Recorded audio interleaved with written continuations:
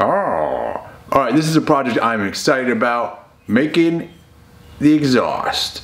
And I'm gonna do, it's very simple and cheap exhaust on this thing, but I think it will be effective and pretty. I think it will actually look good for the money spent.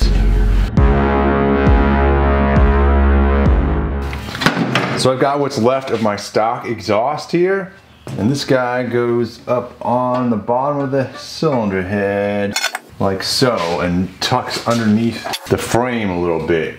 And then this guy, my basic concept is that I'm going to attach this guy onto the end like so, and then I'll be able to have this little outturned pipe thing at the end. It should be really simple, and then be able to take this on and off, because I'm going to use some modern day spring clips on this thing.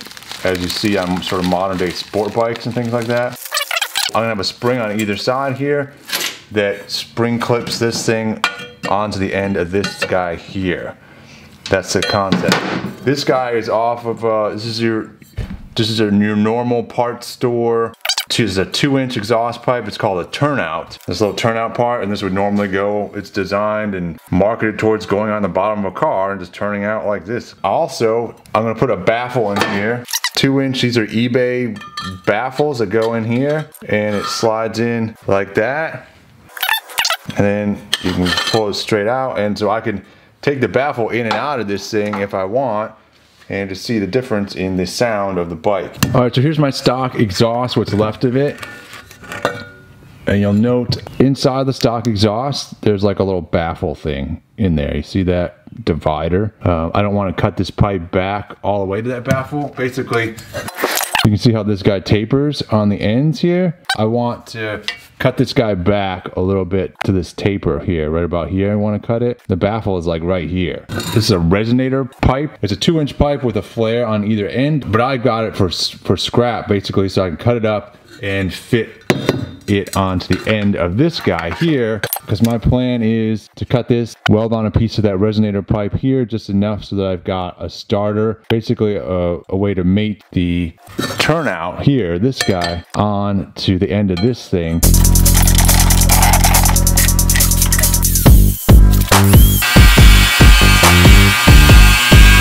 Alright, so here's my pipe opening now. You can see that that baffle is still down in there a few inches. That's good, that's what we want, and let's see how we can mate up the other pipe.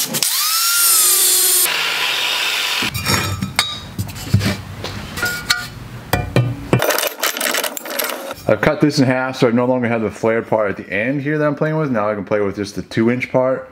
And I'm thinking I just weld that straight onto the end of here. They're basically the same size. And then we'll figure out how far back we want to do this, but it's got to be at least this far back. And then we'll cut it and then stick the other part on there and then figure out where our clamps go. Alright, we've got our 2 pipes cleaned up, ready to weld, and we've got the little magnet on the side to hold everything straight.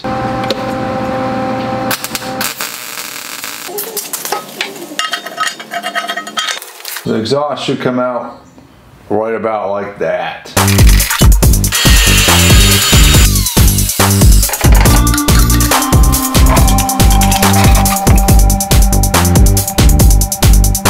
Alright, so now I've got some little rod here to make my little tabs for welding onto the pipe to secure the springs with. This rod here is probably overkill. I think this is like 3/16 or very close to that. It's much heavier duty than I probably need, but we got this. So I'm going to use this and bend some little hoops out of this, and then we'll weld the hoops on to the pipe.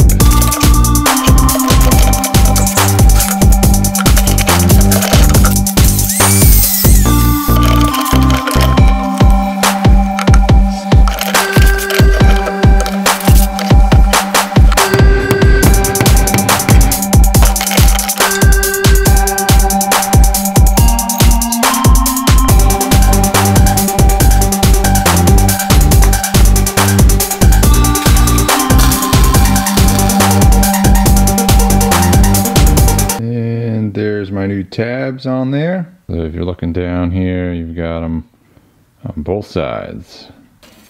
Now we just got to do the turnout side, and we're done with one side of the exhaust.